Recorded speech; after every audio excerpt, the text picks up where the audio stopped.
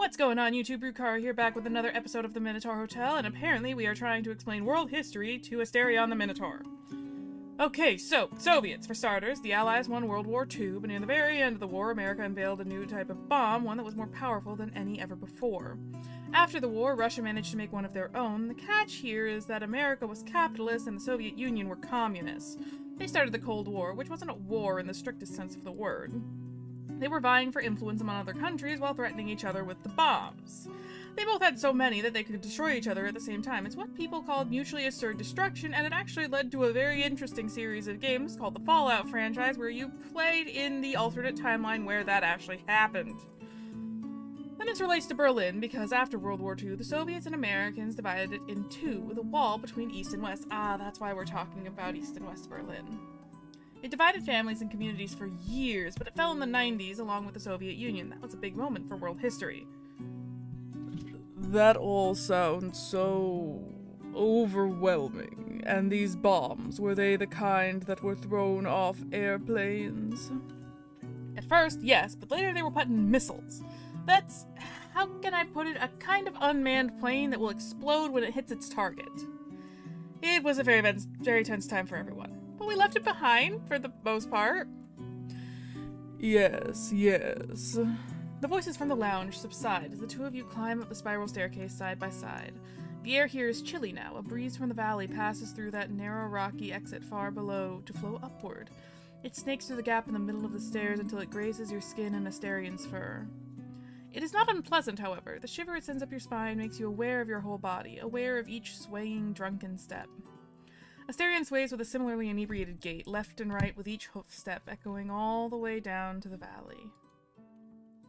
Without noticing it, Asterion starts humming, and your footsteps align with its rhythm.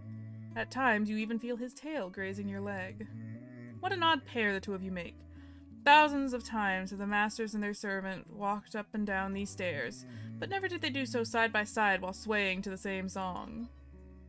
Generation after generation, the Minotaur has done his best to stick to the shadows. The less he was noticed, the smaller the chance the Lord's ire would turn against him. But looking from afar, when one can't quite identify the features and clothing, what distinguishes a lord from his subject? Perhaps only a pair of horns and hooves, although humanity is quite pliable, isn't it? Is it not? Yeah, just look at a furry convention. How hard is it to overlook another's differences? Humans are familiar with change, quite different indeed from the gods who are said to have created them. And this servant, this prisoner, tonight a smidgen of humanity fidgets within him. Disquiet and want sizzle just underneath the surface. When Asterion speaks, his voice carries a new gravity to it.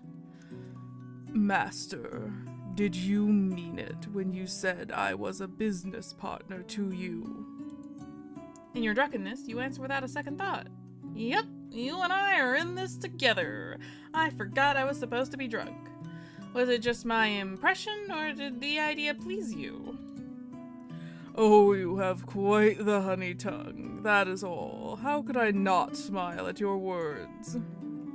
Still, you have the silliest ideas, my lord. It is not possible that I could ever be your equal.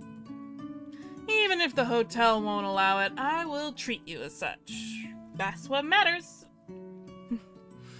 The thought suffices, my lord. It is enough for me to know that you care. It's just the right thing. I am not trying to be heroic here. I'm just treating you with the respect a human deserves. And about that, I'm sorry for putting you in a tight spot tonight. I should have known it could have become uncomfortable. But I wanted it. Miss Greta was a handful, but I enjoyed spending the night with others, my lord. Eating at the table with company now, that's something I missed. Oh, so you may grace them with your presence, but you won't have a meal at the same table as I do?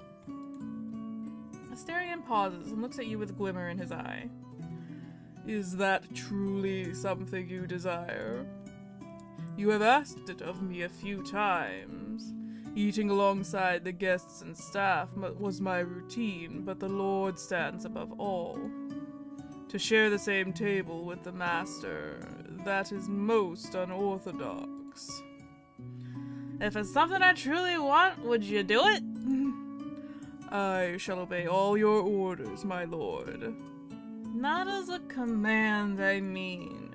Would you, by your own will, choose to share your meals with me at the same table? You gotta want to do it, or I can't be okay with it. How can I put it? I'd be ashamed of it. Shy. It may sound like such a small thing to you, but to me it's quite ingrained. Would you laugh at me if I somehow act silly? Well, I'll try not to. No guarantee, though. What I can promise is that if I do laugh, it will be with you and not at you. Asterion stifles a burst of laughter and attempts to feign a measure of indignation. Still, his ears and tail flick playfully. You scoundrel. Asterion laughs and continues climbing the stairs. Very well. I will share a meal with you if the invitation is extended. Breakfast? Yes. Breakfast. I want some breakfast.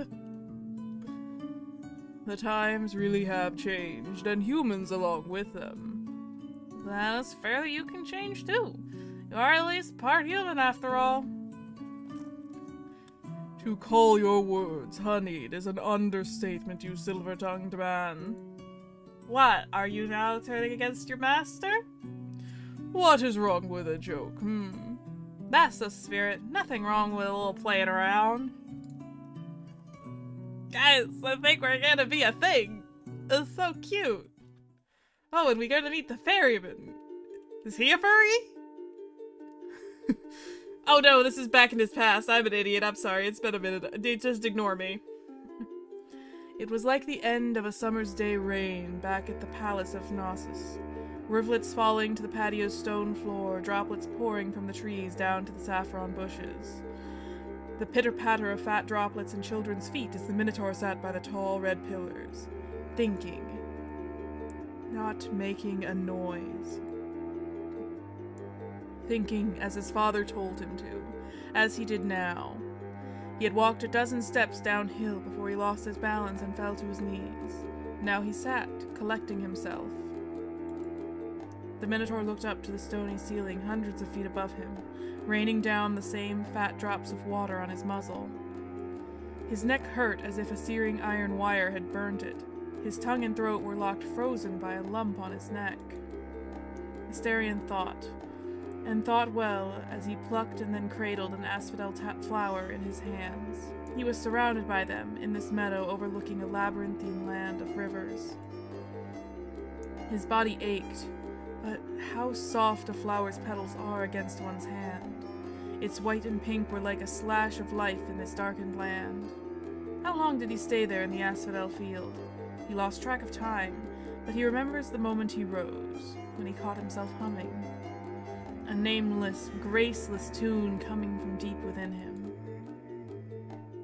A cold drop fell on the palm of his hand, and the Minotaur was awoken from his trance. Prince Asterion, adopted son of King Minos of Crete, rose and looked down towards the rivers, and there he was, the man waiting by the shore. This time he stomped downhill, letting the slope guide him in leaps and bounds. He could not laugh, the lump in his throat made sure of that, but splayed on his muzzle was a smile. When the slope ended, he let momentum carry him to the shore, to the skeletal man in his humble boat. Never before had Asterion seen such a sordid creature. His beard, drier than hay and caked with foul filth, went down to the muddy shore. His feet, half sunk in the mud, had overgrown yellowed nails that were more like fangs than what any human should have.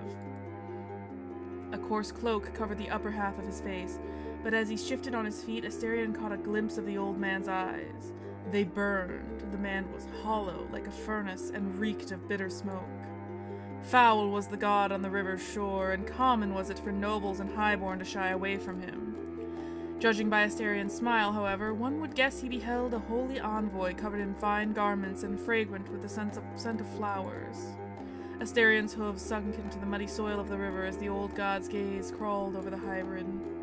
Sensing movement, half a dozen crabs which had hidden in the mud skittered away from the two of them. What a peculiar sight. Not a man and not a beast, much less an immortal. Neither a mournful youth nor a pacified elder. A smiling newly dead. One leaping downhill like a nymph. Now let me collect my payment. With his left hand, the foul-smelling elder supported the Minotaur's neck and massaged the lump within it with a bony thumb. With his other hand, he reached into Asterion's mouth and plucked the obstruction from his throat like a child would pluck a flower. It was a gold coin, so freshly minted it shone like an ember. You must have had a good friend, young hybrid. This will do well.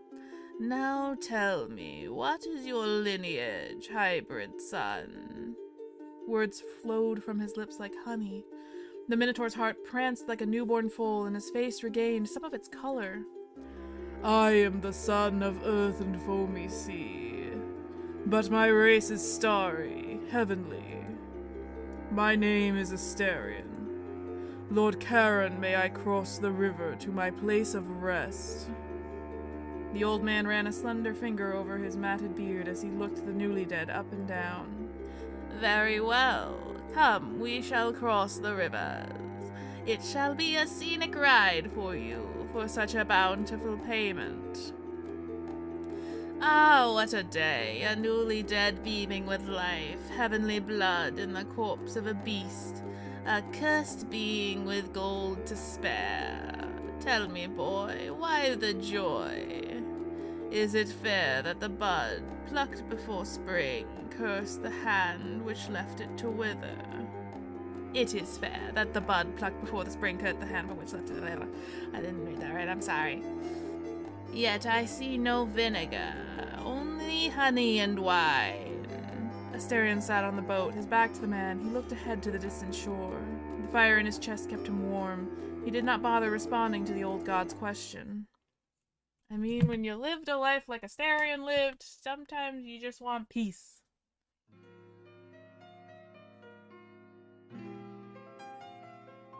Alrighty, breakfast time, come on. There are rules to placing cutlery. Forks to the left, knives to the right. With the first set placed on the outside, spoons are placed to the right of the knives. The basics are simple, but it's easy to get wrong if you forget what kind of fork is meant for which meal. I usually just go smallest to largest. In the end, however, it doesn't matter. Very few sit at a dinner table for its sparkling cutlery first and food second, after all. But today, even if for just a moment, the silverware seems like a matter of colossal importance. Asterion ignores the cheese and crackers, cured meats and boiled eggs, jams and pastries.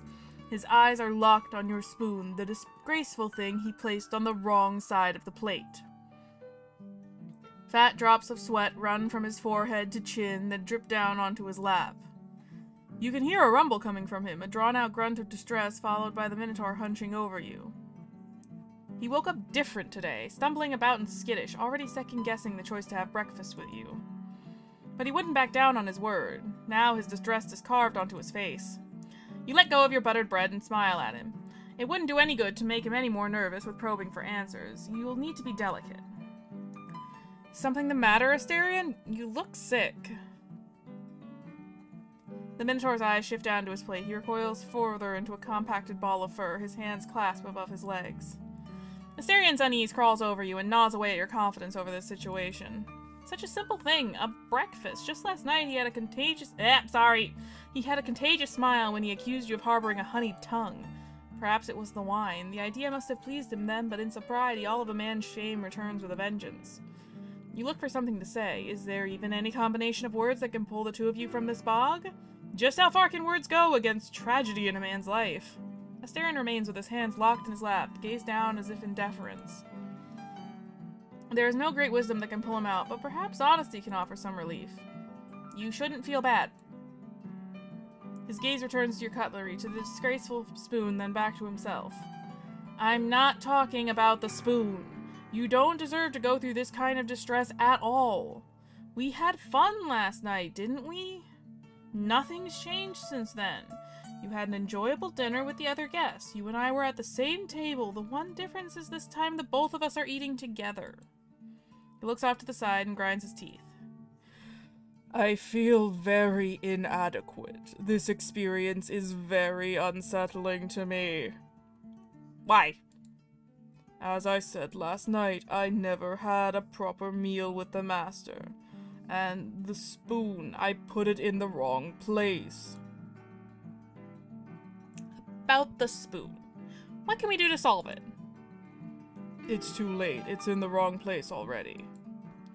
But can it be fixed? I suppose so. You pick up the spoon and put it in its correct place, to the right of the knives.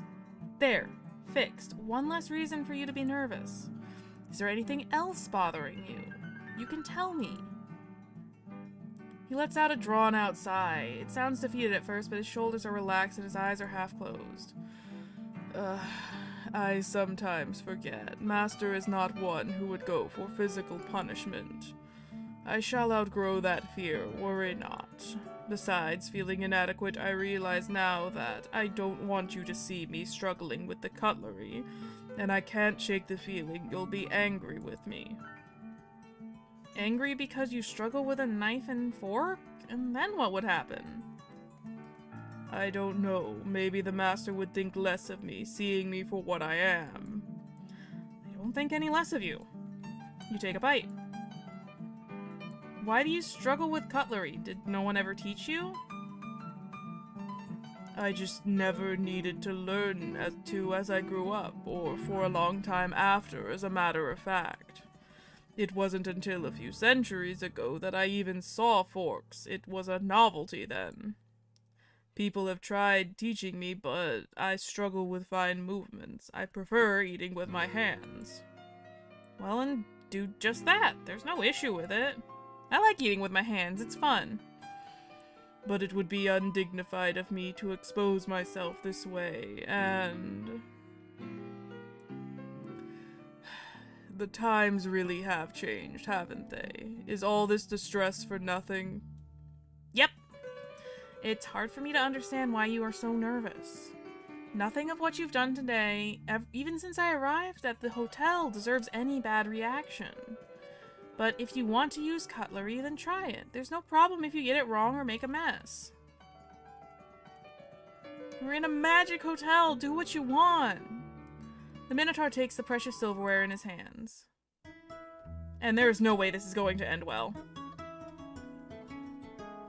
You hadn't stopped to watch before, but Asterion's clumsiness with small objects is nothing short of a crime. One can't help but feel the urge to leap out and guide his hand, but this is a challenge he must overcome himself. The silverware is so thin, he has a hard time keeping it between his thick fingers. It keeps slipping around his hand as well. Overall, Asterion's troubled relationship with silverware follows a three-act structure. First, he reacquaints his fingers with the thin metal. His hands quiver like long-lost lovers, touching lips together for the first time in ages. There is an attempt at gracefulness, like teenagers fumbling around in a moment of passion. For a glorious split second, he holds it properly, then the fork slips as he puts pressure on a piece of cheese. In the second act, things take a turn for the worse. As the Minotaur again becomes distressed, he forgets how cutlery is meant to be held. He grips it like two pens, or perhaps like a pair of scalpel and pincers. It goes well for half a minute before the fork slips and falls into his glass of orange juice. The fork pleads for help for the hand of his precious lover, but Asterion's mind has turned cold along with a river of sweat running down his back and matting his shirt. The tragedy arrives in the play's third act. Our once plucky hero is consumed by grief, wrath, and hubris. The gods have given up on him, much like he did on love. As if you don't exist, as if dignity was an alien concept, Asterion holds the knife and fork, sticky with juice like a child, gripping the handle as if he was ready to stab the miserable cur displayed upon his plate. And there he goes. The battle for breakfast is over, and he's about to enjoy his single slice of cheese. It costs his dignity, but that is a small price to pay for sustenance. But the humiliation never ends, for the cheese was sliced too thin. It tears and drops into his lap, staining his clothes further. With a greasy plap as it falls to the floor, the tragedy draws to a close. How much abuse can a man take before snapping? How unfair can the world be?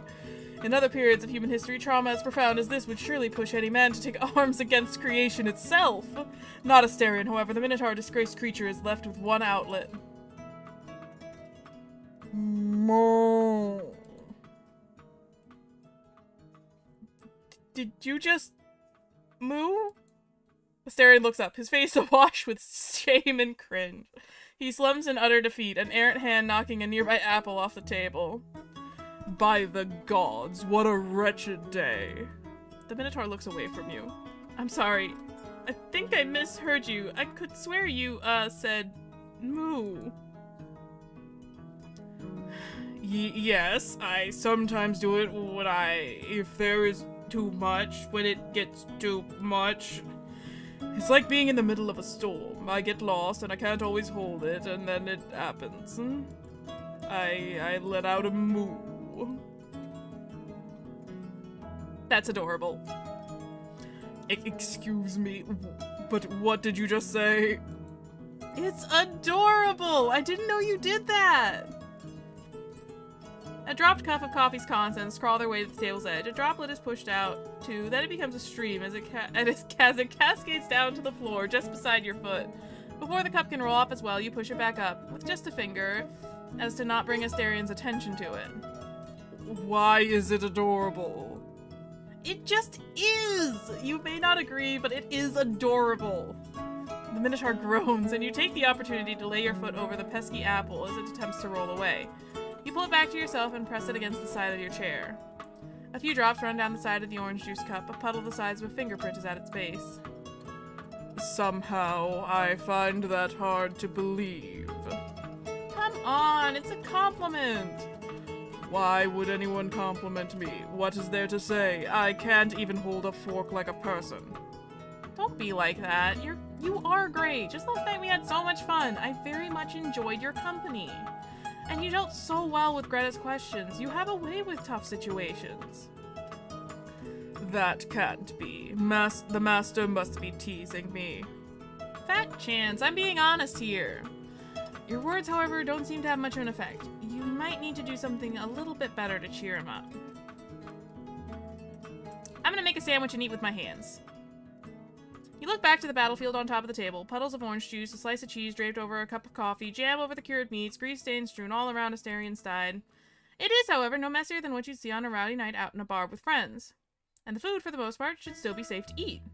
With 4 slices of bread and what remains of the cheese and cured meats, with the jam scraped off, you make 2 basic sandwiches. You do make sure to pack them as much as possible before the thing falls off from the side. If this will be all you eat, you might as well make it plentiful. What do you say we leave this whole mess behind us and enjoy this for our breakfast? No need for cutlery here.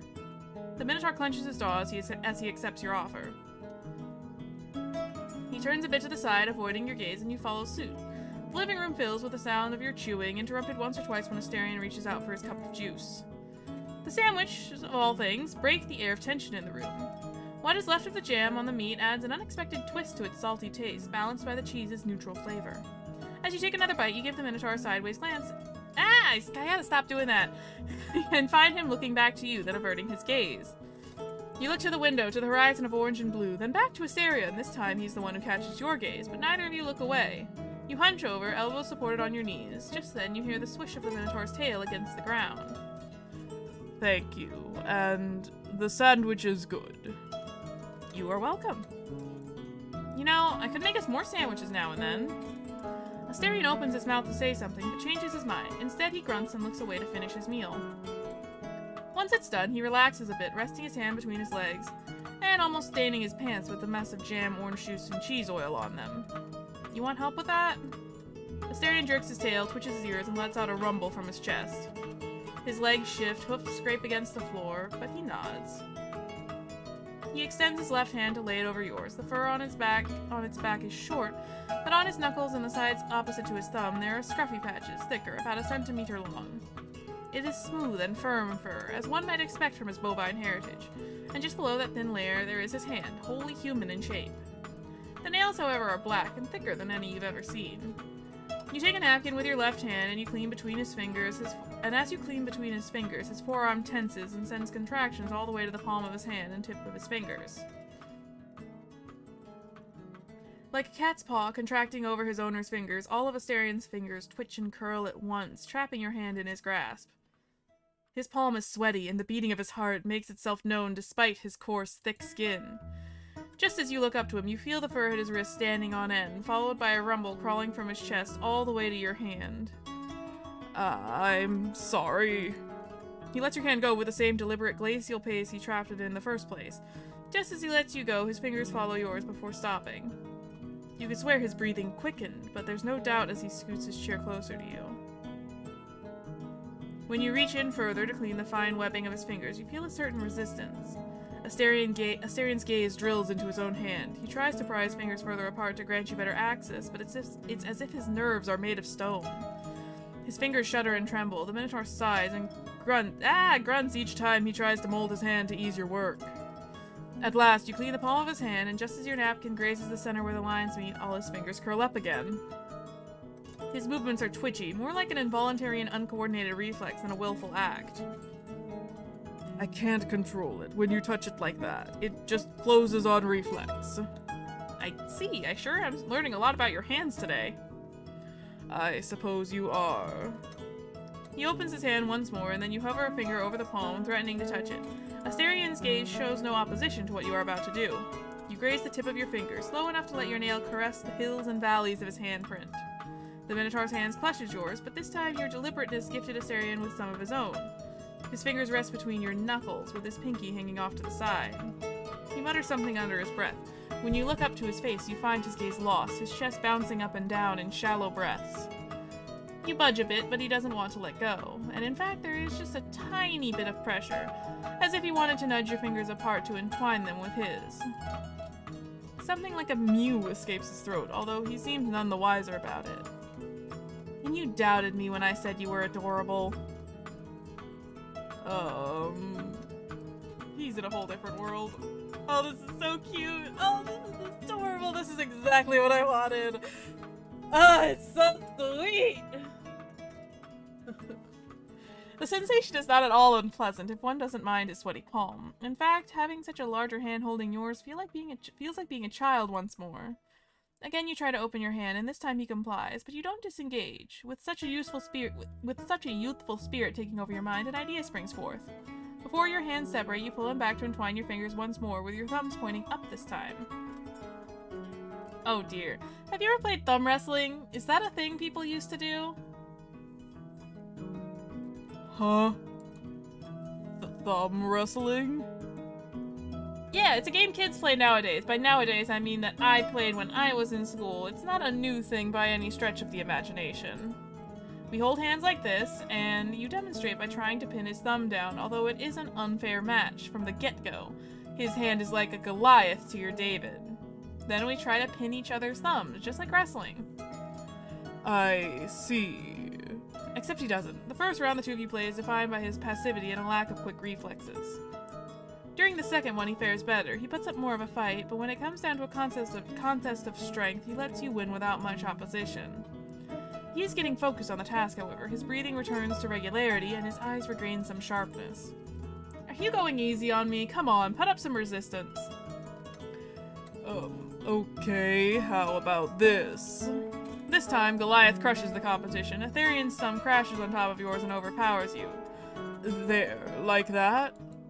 Yeah, now how about best out of 3? His hand may be bigger than yours and covered in fur, and his nails may be dark like coal, but while indulging in such childish playtime, it's easy to let the world melt away around you. What games did Asterion play when he was a kid? Thumb wrestling may not have been one of them, but it awakened something in him nonetheless. He laughs, giggles, flicks his ears, and thrashes his tail around. It is hard to say for sure, but even his cheeks seem a little flushed now. These intervals of childish wonder cannot last long, however. The living room is still a mess. After your playtime, Asterion won. The two of you tidy up the place, carrying still the soreness in your cheeks that comes when one laughs too much. At times, he offers you an unashamed glance, with no attempt of hiding it. Oh, we're finally getting somewhere with my boy. Would Master believe me if I said you remind me of an old friend? Really? What was he like? Perhaps that is a matter for another time. We do have our duties to attend to, do we not? And I have a mess to clean up as well. You take a good look at the floor. I am afraid you are right. In fact, we have a special mission for today, one of exceptional importance. Is that so? Now what does my wise lord have in mind? Well, do you remember our conversation last night about the internet? That's what we need to do. Connect this lonesome place to the outside world. Nowadays, all guests expect to have an internet connection whenever they stop by a hotel. We need to keep up with modern times. Ah yes, I remember now. You wish then for me to take you to that place I told you about? Very well. Is the master ready? May we proceed? Yes, let's go. In the next episode, I know we didn't necessarily go a lot of places in this one, and I'm a little bit limited on my recording time today, but I wanted to at least get something out there, and this was just so sweet and so wholesome, and how can you not love it? Look at him! He's precious! Anyways, thank you guys so much for watching. If you like this video, watching.